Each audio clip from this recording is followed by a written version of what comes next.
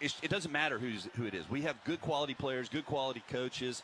They're going to give the best in the nation a challenge each and every week. You talk about somebody who's fired up. I kind of went nuts up here, but I saw my man Damion down on the field chest bumping players, and I know I could not feel like that or do that. That was amazing, my buddy. I'm telling you, man.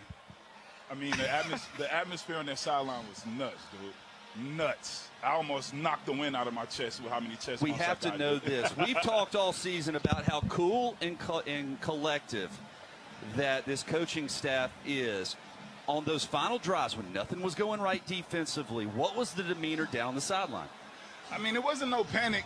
You saw, some looks of confusion or frustration, but at the same time, it wasn't any panic. I didn't see any guys pointing fingers, which is a good sign of a good football team. But, whenever you jump out with a 30-point lead, it's really hard to maintain that momentum. Of course, you don't want to fall off like we did in this football game and have to win it at the end, like we did. But it is really hard to sustain a 30-point, lead in a football game and continue to encourage your guys to play at that level.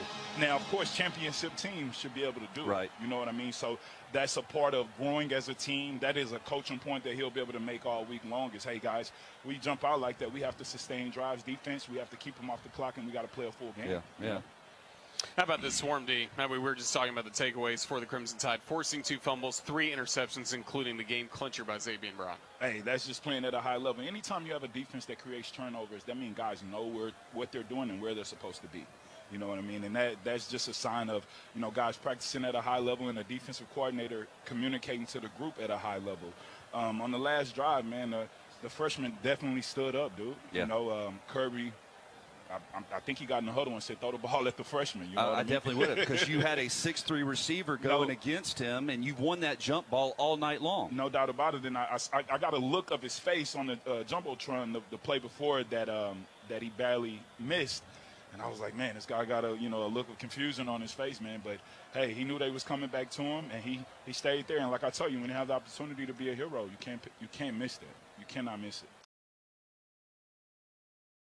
Damion Square, how do you describe the play of freshman Ryan Williams? I mean, the plays that he made tonight when he had to make the plays was amazing, dude. For that guy to be as young as he is, and I know we talk about this all the time, man, but, I mean, to be that young and to make the impact on this football team that he's made throughout these first 4 games is just big time. We expected that guy to be a big-time playmaker, but to show up in that moment of this football game, playing against Georgia, the number 2 team in the country, putting the team on your back, adjusting to the ball, and finding a way to get to the end zone. I mean, come on, man. Because, Tyler, it was a great throw from Milroe, but then Williams did so much after that. It was a catchable ball from Milroe. It was still a situation. Look, Georgia had to gamble. They knew they had to play man-to-man coverage.